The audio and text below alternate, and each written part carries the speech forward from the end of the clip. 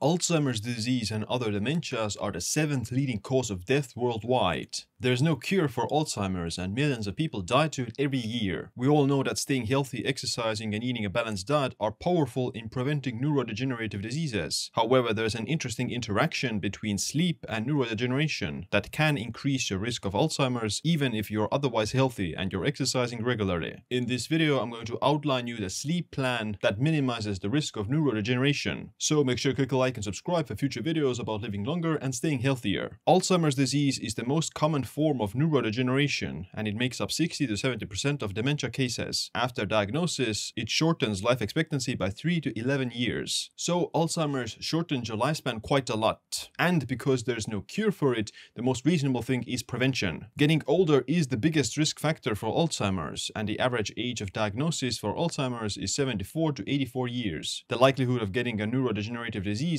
before the age of 60 is very small, and the older you get, the higher the risk becomes. The main characteristics of Alzheimer's disease are beta amyloid plaque outside of brain cells and tau-containing neurofibrillary tangles inside the brain cells. Beta amyloid plaques start interfering with neuron-to-neuron communication, and the tau tangles disrupt nutrient transportation and other molecular pathways inside brain cells. This starts damaging brain tissue and causing chronic inflammation, leading to neurodegeneration or degradation of the brain tissue. The definite cause of Alzheimer's isn't clear, but excessive accumulation of beta amyloid is the most prevalent hypothesis. Preliminary human research suggests that the levels of cerebral amyloid beta accumulation in midlife already could predict faster cognitive decline later in life. This means that the beta amyloid inside the brain starts accumulating decades before you actually get diagnosed with a particular neurodegenerative condition. The same phenomenon occurs with atherosclerotic cardiovascular disease. Plaque buildup in the arteries doesn't happen overnight, nor does it happen within months even. It takes years of exposure to higher amounts of lipoproteins, inflammation and hyperglycemia to slowly accumulate plaque. Neurodegeneration is both a lifestyle and a genetic condition. It's not only caused by modern lifestyle. The older you get, the higher your risk of neurodegeneration becomes because of the natural process of aging. The reason the rates of Alzheimer's and neurodegeneration are on the rise is because people are nowadays living longer than before, and more people are reaching the age of 80, which is the age that the risk of Alzheimer's risk really takes off. So plaque buildup in the brain is a common phenomenon in the human physiology, the same way it is with atherosclerosis. It's just that in the modern world, there are many things that can accelerate that process and worsen it. The body has mechanisms to remove beta amyloid from the brain via what's called the glymphatic system. The glymphatic system is like a waste clearance system that eliminates toxins from the nervous system. It works through an exchange of fluids and solutes between the cerebrospinal fluid around cerebral arteries and interstitial fluid of the brain and spinal cord. The exchange occurs via arterial pulsation. Most of this waste clearance in the brain occurs during sleep. During sleep, the interstitial space increases by 60%, resulting in enhanced fluid exchange between the cerebrospinal fluid and interstitial fluid. This is what helps to clear beta amyloid from the brain. The biggest genetically determined risk factor for Alzheimer's is the ApoE4 allele. However, they have found that sleeping better might attenuate the higher risk of Alzheimer's in ApoE4 carriers. So it is quite important to sleep,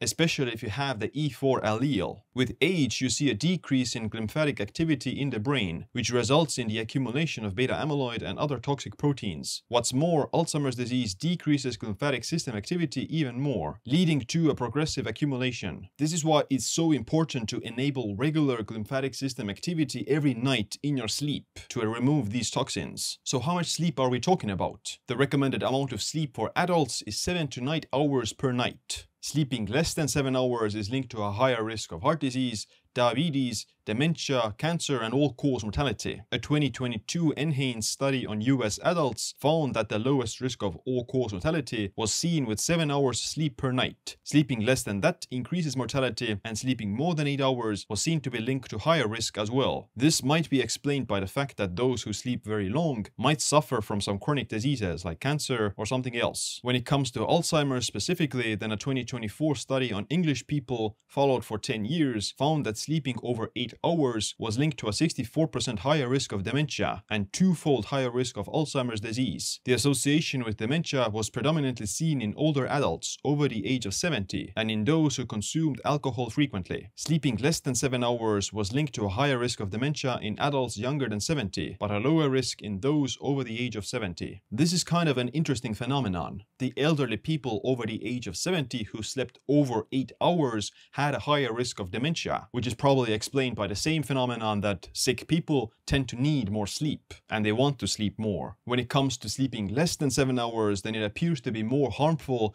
in younger individuals in terms of risk of dementia. This might be explained by the phenomenon that sleep duration declines with age because of declining melatonin and damage to the brain's circadian system. What it means is that sleeping 7 hours appears to be the sweet spot for Alzheimer's risk, but it might be more important to sleep slightly longer if you're younger than 70 years of age. If you're younger than 70, then sleeping up to 8 hours could be even more beneficial, but 7 hours apparently is already enough. If you're over the age of 70, then 7 hours is typically what you would sleep naturally because your body produces less sleep hormones and your sleep duration declines. So 7 hours for someone over the age of 70 is actually quite a long amount of sleep, and it would be probably the equivalent of sleeping 8 hours if you're younger than 70 years of age. You can think of it as the concept of pack years in smoking. The longer you smoke and the more you smoke, the more damage you expose your body to, which increases the risk of cancer and heart disease later. The same with sleep deprivation. If you sleep less than 7 hours for decades, then it might increase your risk of Alzheimer's much more compared to sleeping less than 7 hours only a few times a month. However, just sleeping isn't enough. There's also an important circadian rhythm component. It appears that NREM sleep is more responsible for glymphatic clearance, as reduced NREM sleep is associated with early Alzheimer's pathology and the accumulation of beta amyloid and tau aggregates. NREM sleep is everything that's not rapid eye movement sleep or REM sleep, which is where you see dreams. NREM sleep includes deep sleep as well as light sleep.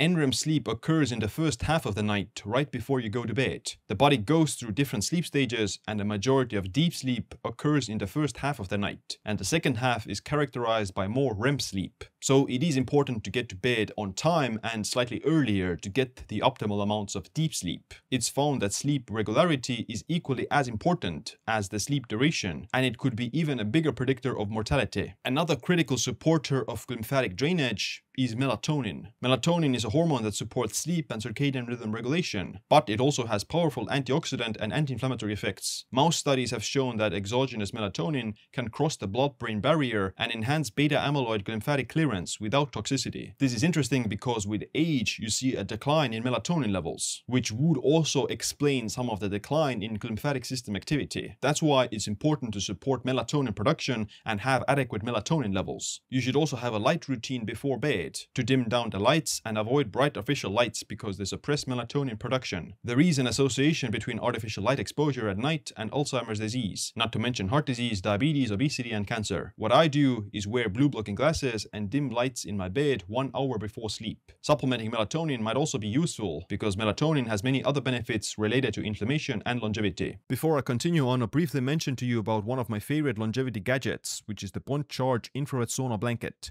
It's a cheaper and more convenient way to take the sauna anywhere at any time. I've talked a lot about the benefits of regular sauna use. I believe taking the sauna regularly is the second best thing for your longevity after exercise. In fact, the sauna mimics a lot of the health benefits of exercise. The sauna is also effective for excreting heavy metals and other chemicals we're exposed to on a daily basis. The Bond Charge infrared blanket is made of pure leather and it's low in EMF. It's got a rating of 4.9 out of 5 based on 176 reviews, which is crazy.